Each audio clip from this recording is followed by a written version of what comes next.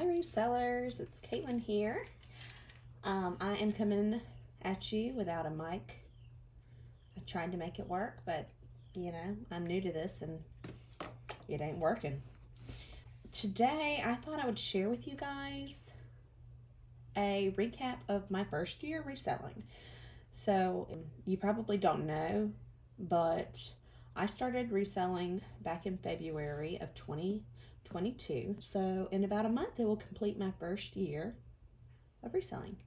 And I thought I'd share with you guys my stats and what I'm averaging, what I'm making each month, and how much time I'm putting into it. So if you're thinking about getting into reselling, I will give you an overview of my first year, and hopefully you will gain knowledge of, with how much time you put in it, how much you could possibly make starting out. Which it varies because everybody sells different things and whatnot. And honestly, with 3 small kids, sometimes 4 when we have my bonus daughter, it's crazy around here, and I really cannot dedicate too much time into my reselling business. I'm doing good if I just package what I got and get it out the door and, you know, keep customers happy. That's all I'm trying to juggle right now. When the kids get back into school, which they're out for winter breaks, I've literally spent no time other than packaging and shipping my items. Like the past 2 weeks, you know, I'll crunch down and do a little bit better in the mornings whenever I have a few hours. I have a few hours every morning because my youngest, she is 3 and she goes to like a church school, which is only a couple hours in the morning. So I'm pinched for time, and this is what I made with hardly putting in any time. And I will say my only goal this year was to help out because of inflation. I wanted to help my husband. I wanted to, you know, groceries are going up so high, and I really just wanted to pay a grocery bill. And I think I did so on a budget, and I think I did that with what I made. So I'll go over my total sales, and if you see me looking over this way, it's because I'm looking at my computer. Total sales this year, before anything's taken out, was $13,484. eBay collected $739.34 out of that for eBay fees. The selling cost, which means shipping, I guess, just that, maybe. Yeah, shipping. Okay, so shipping cost me $4,957, which sounds like a lot, but I charge shipping, so, you know, they paid for that when they were getting their items. The buyer did. So my net sales this year was $7,787. I sold 392 items, which averages out my average sale price would have been $34.40, which that's not bad for average sale price for your first year. Of course, each year as I do this, I'm going to try to make that number go up to a higher average sale price. But for my first year, that's not a bad average per item. I don't do many auctions. I sold $511 on auction on eBay, and I believe that might have been 2 items. What else? Okay, and you know what's wonderful about this eBay? It gives you, it gives you all your statistics. Okay, so I had 376 buyers. And then I had 8 repeat buyers. So I had 368 people that just bought from me once, and then I had 8 people come back and buy more items, which to me on eBay, that's good because I don't sell the same of everything. I sell a variety, like I'm a variety store. I love vintage, I love funky, I love eclectic. And it's all just a variety. If I think I can make $1 on it, I'm going to make $1 on it. So, you know, to have repeat buyers in a store like that, that to me, it's wonderful. It means I gave them good service, which makes me happy. All right, so that's my statistics. And so then I broke it down to, whenever I took out the fees and all that, what I was making per month. So I made an extra $707 this year per month to help out with bills, and that's wonderful. And really, grocery bill. So that was $176 clear each week. Wonderful in my eyes. I think that's great. Because like I said, that's my grocery bill. Now this year, I'm seeing that I can actually do a lot more if I manage my time better. So I do plan on growing my business. I plan on bringing that average sale price up, which, what does that mean? It means sourcing better quality items and more of them in my store to bring that average sale price up. And then, you know, being consistent with listing, because I'm just not consistent. My favorite thing is sourcing. So I'm sourcing the heck out of all the items, and it's getting a mess in my dining room. And I need to start listing. I need to list those items. I need to be more selective about what I'm sourcing, source better items. I do, however, want to get my listings up, because I'm just the type, my mindset, my goal with my business is I could source and list only high dollar items, but if I do that, my sell-through rate's going to go down, because that's going to be most of the time a longer tail item.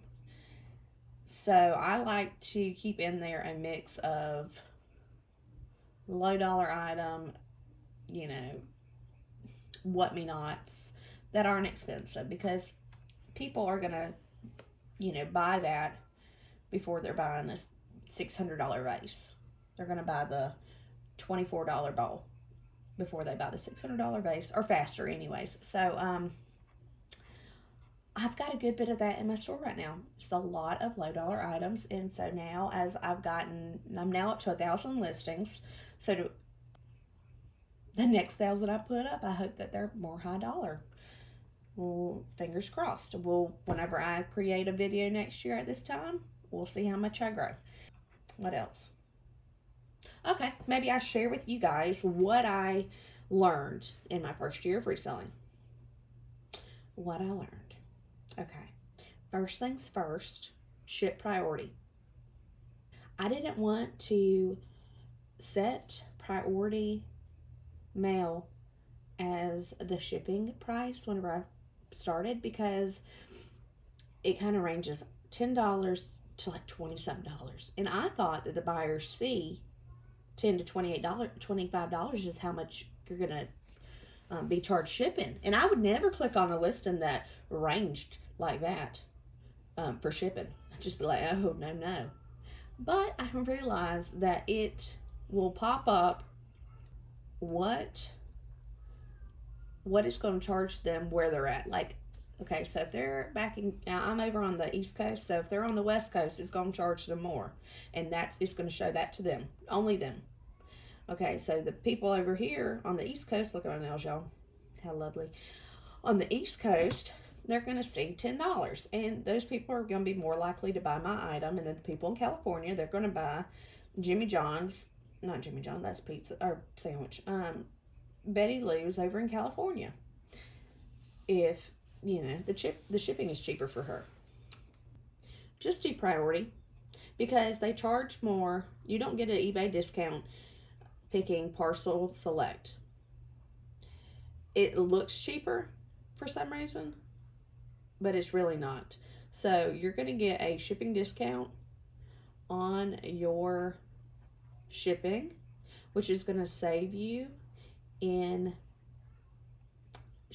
a little bit in shipping material, and also the fees that eBay takes out, because they take out shipping fees. Just like if they charge you 15% on an item, they're charging 15% on that shipping cost too.